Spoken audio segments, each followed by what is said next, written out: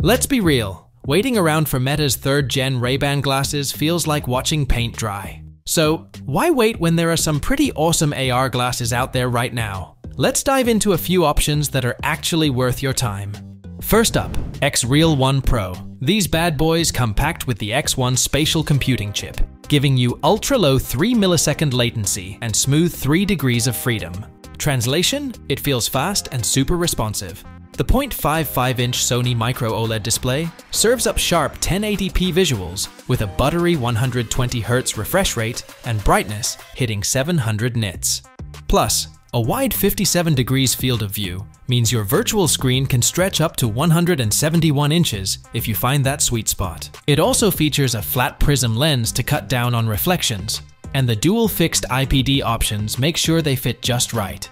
At 87 grams, they're lightweight, and the Bose-tuned audio adds a nice touch.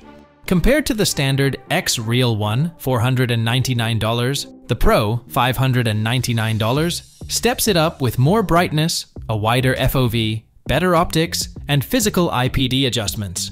Sure, it's a bit pricier, but those upgrades are totally worth it.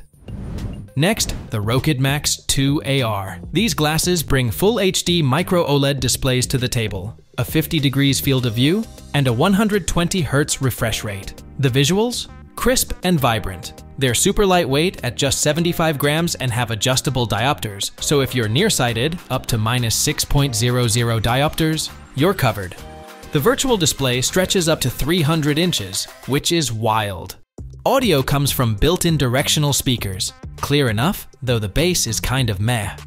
You also get noise-canceling mics for calls and voice commands.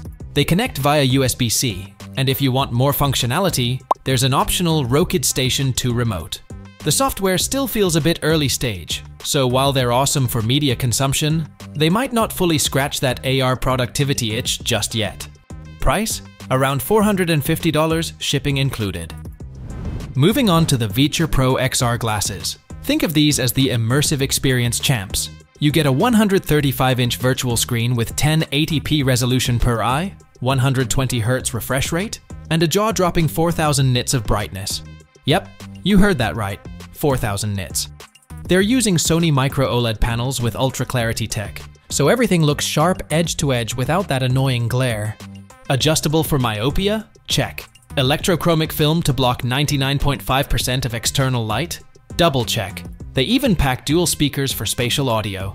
You can plug them into phones, PCs, or gaming consoles via USB-C. Built with aircraft-grade aluminum and titanium hinges, they're sturdy yet light at 77 grams. At $409, they're a solid pick for both entertainment and productivity. On to something budget-friendly, the XREAL Air. If you're AR curious, but don't want to empty your wallet, this one's under $200.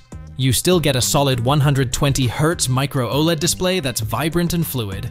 It's a bit bulkier than the Air 2, but still comfy enough for long sessions. Perfect for using as an external display with devices like a Steam Deck or laptop.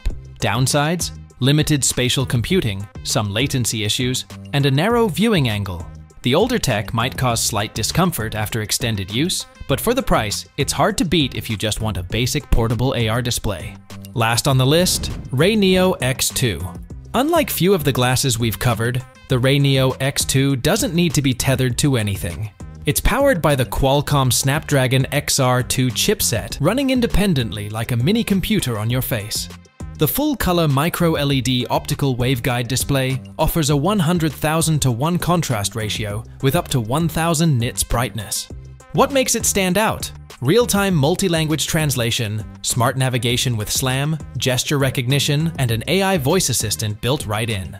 Battery life is around 1 to 2 hours with heavy use, so keep a charger handy. It's marked as coming soon, with shipping expected mid-February. The price? $800, but it comes with extras like the RayNeo ethereal drum, a front cover, and a RayNeo ring. So whether you're diving into AR for the first time or looking to upgrade, there's something here for everyone, without having to wait around for Meta to drop their next big thing. Thanks for watching this video. Peace.